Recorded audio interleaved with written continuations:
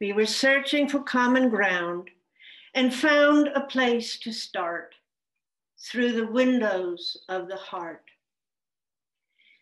In addition to the lessons learned from the T.J. Ball at the 1993 General Assembly in Charlotte, it became painfully clear to me that racism exists among Unitarian Universalists.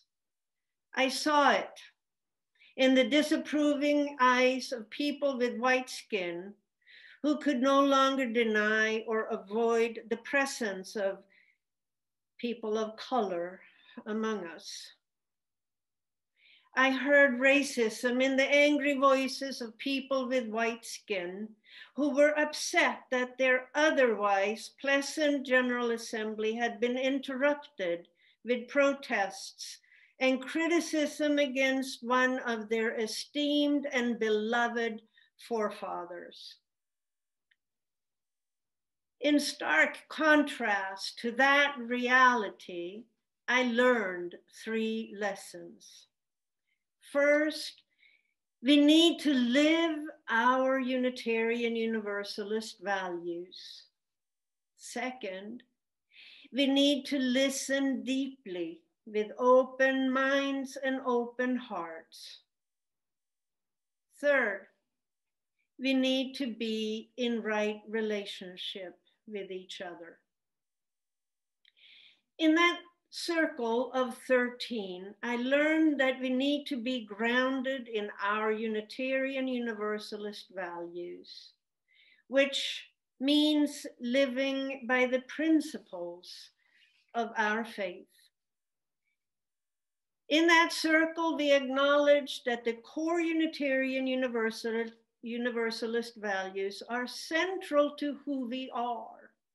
And we agreed that in our faith tradition, which is based on acceptance of each other, freedom, equality, compassion, and the democratic process, when someone is hurt, they have to be able to say, ouch.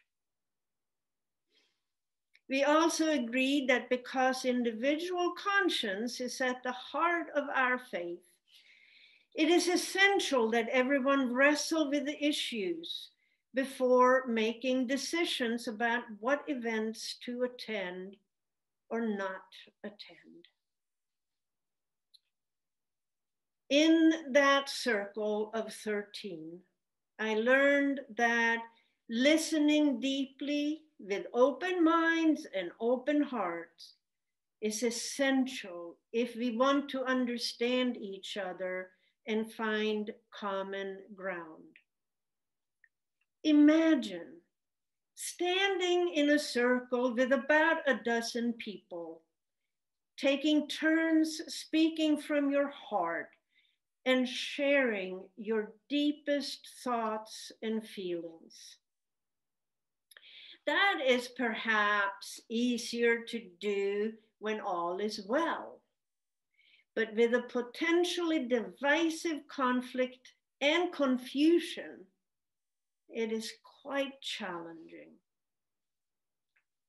In our group of 13, we listened deeply to each other, to the raw emotions, the pain, the rage, the confusion, and the grief we all felt.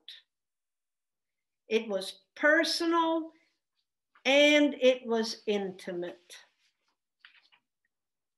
Listening with open heart and open mind, I began to understand what that black rage, the anger that Black people and people of color carry with them, is justified because they live with racism, both overt and covert, every single day of their lives. In that circle of 13, I learned about the importance of being in right relationship. Being in right relationship does not mean being right in relationships, but that we are fully present with others, compassion and respect at the center. It also means we are honest and authentic and risk being vulnerable. That we work through problems and challenges to find our way through to the other side. At the very end of the 1993 General Assembly, after most everyone had left, I was doing a bit of cleanup, bringing back district materials from the convention hall to my hotel room. It was several boxes worth of stuff. Not terribly heavy, but bulky.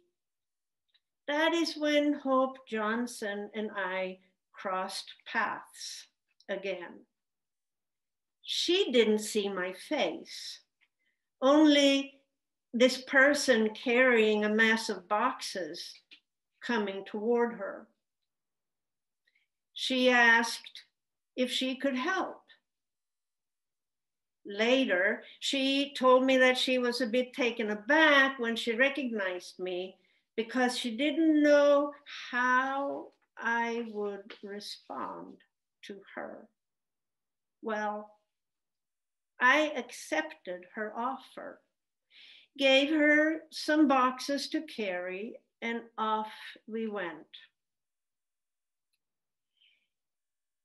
When we got to my hotel room, Hope was expecting me to just thank her and send her on her way. But I invited her in to my room.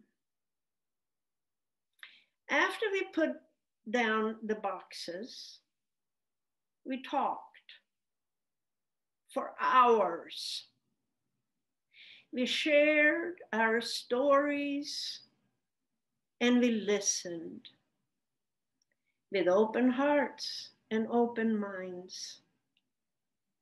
And we began to realize how much we had in common.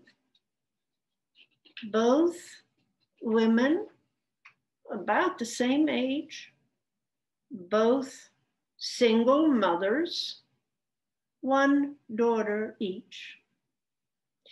And as we talked, we began to understand why we ended up being in the roles we were in. Hope reading the letter of protest, and I being the first to address the delegates with our report. Neither Hope nor I had the emotional baggage of growing up with the cultural legacy of slavery and Jim Crow laws, or living with American racism. We were both foreigners.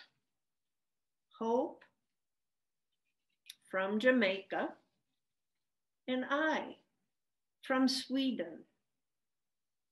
Not only that, at the 1993 General Assembly, both Hope and I felt the call to ministry. Our one-on-one time together was such a blessed gift. We were not on opposite sides of a racial conflict anymore. We had found common ground through the windows of the heart. Today, we have the responsibility to dismantle racism, which we can do only in as far as we are willing to examine and better understand institutional and systemic racism on the one hand, and white supremacy and white privilege on the other. This we can do, I think, if we strive to be in right relationship with each other, if we listen deeply with open minds and open hearts, and commit to live according to our shared Unitarian Universalist values. May it be so.